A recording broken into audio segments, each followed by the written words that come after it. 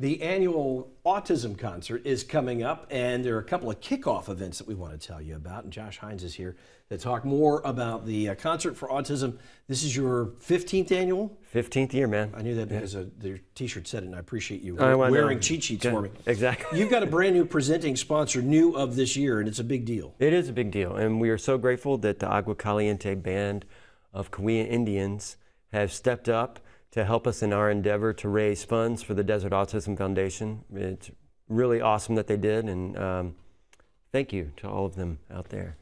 This is obviously close to you. It's a personal thing when you put this together because you have children at home with autism, and that's how you became involved. Yeah. I have a son and a stepson that are both on the autism spectrum, and you know, being a musician 15 years ago, I thought, heck, why don't we throw a little show and do our crazy little music thing and raise some money and give it to a cause that means something to us. And it wasn't hard for you to recruit a lot of help. Now a lot of bands participate. This is a big event now.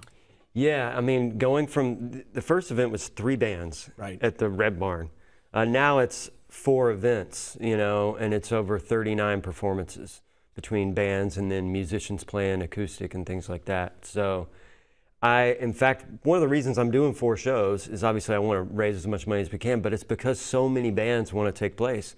There are other bands that I couldn't even get on shows because I don't have enough space. You had more bands than you had time to put them on. Yes, that's pretty remarkable. Very true. But it speaks to the giving community. This is the musical community here in the Coachella Valley. People like to give back in important ways. They do, and I think that's as far as like as much as I'm doing this, and I am for the autism community, but it's also to show our overall community the generosity of our music community, because sometimes I think people think the musicians are just crazy late-nighters out making loud music, but they actually have a great heart, and everybody that plays donates all their time. And your band is performing as well. Yeah, we'll play the main show on October 22nd. Blasting Echo, we will play, yeah. But the big show we got coming up this week is this Friday, September 30th. It's the first kickoff event at Big Rock Pub. And so what's going to be happening there? The Big Rock Pub, we got headlining Derek Jordan Gregg. He's been on your show before. Yes. He's fantastic. We've got Feisty Joe, which is a great blues band. The Ill Eagles, they're a great reggae band. And then Daytime Moon, they're a younger band coming up, and they've got some fantastic music. They have been on Eye on the Desert. I'm a big fan of Daytime Moon. That's right. And the kids that make up that band are just a great bunch of kids. They are. And they could do a lot of different kinds of music. That's really versatile. Very versatile. One of the things that I really enjoy about having the different bands, our local bands on, is you see the versatility of the music talent here in the Coachella Valley, and it's pretty far-ranging. It is. You know, there's not just one genre of music out here, although for a time people in the 90s, late 90s thought it was all desert rock. It's not just that, and that stuff's great, and I love it and listen to it and write stuff like it, but it's such a wide variety of music out here. It's fantastic. Yeah, it's changed a lot over the years.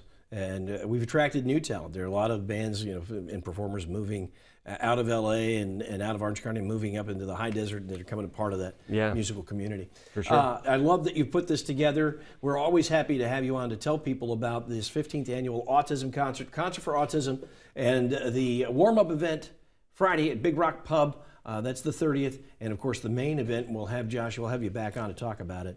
On the 22nd, that'll take place. Concertforautism.com. You can find out all the bands who are performing and find the full schedule there. Josh, thanks so much, and we love what you're doing for people who are dealing with autism and their families. You're raising a lot of money to help them out. Oh, thank you. Thanks for always supporting us. We appreciate it.